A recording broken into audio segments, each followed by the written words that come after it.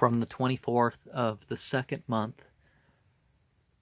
of 1438, the star at the feet, with the 4 of swords, the 2 of cups, and the high priestess about the waist.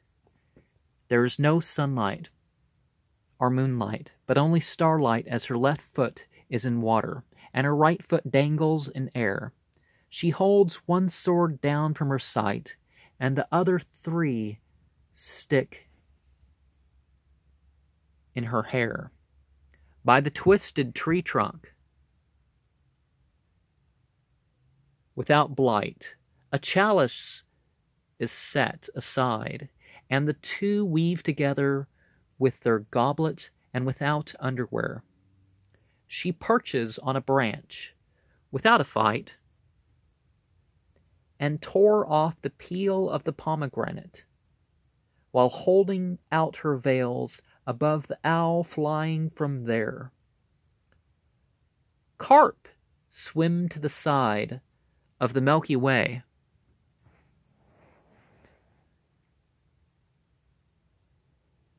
Tonight in the very air,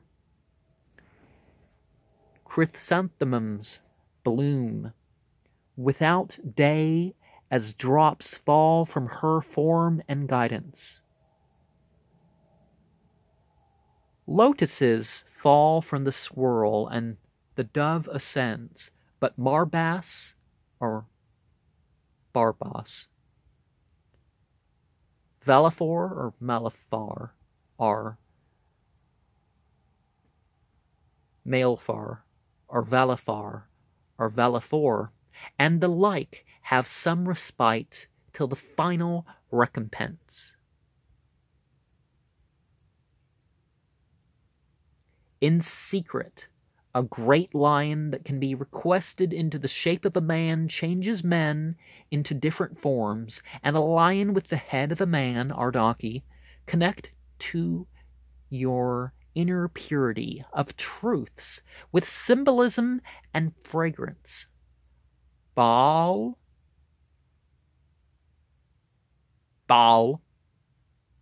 with the forgotten Halahel, and Agares, or Agrias,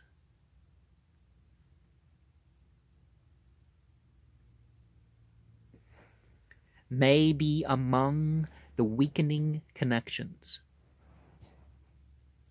The heart is above that cat or man, or all 3 at once, something unknown that is probably serpentine and Ouroboros-like, and an old man on a crocodile do not have to be separate or opposite in the Aquarian reflections. From the enlightenment, truce, and unity of the living organisms, darkness and light comes upon her garments.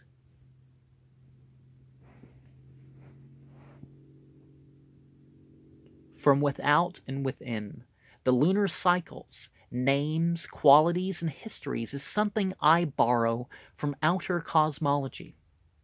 By the outer chants and rituals, these, Shaitan, or Sathan, Wamelech, Baal Zebul, Ador Birch, Adam Belial, Ashtaroth, Ha-Shemude, Baal Pegar, Baal, Adram Malik, or Samal, Lit, Nahma, and other demons of the Ashia, fire of God.